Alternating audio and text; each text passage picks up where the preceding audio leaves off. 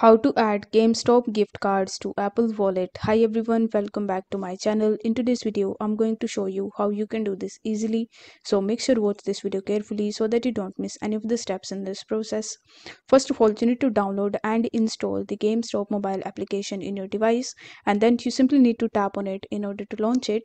And after providing your email ID and your password associated with your GameStop account, you simply need to log in into your account. Now, once you've successfully logged in, you need to try to find the rewards tab on the home page, and then you are going to see a gift card section.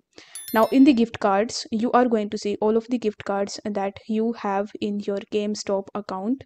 So you simply need to scroll down a bit, and there you are going to see this add to wallet button. So simply need to tap on add to wallet, and then you will be redirected on the next page where you are going to see your gift card details, and in the top right hand corner of the screen you are going to see the add button. So simply need to tap on that add button, and then you will be redirected in your wallet where you are going to see your GameStop gift card. So I hope this video was helpful, and if it was, then please consider liking this video, share it with your friends, and subscribe to my channel. Thank you so much for watching.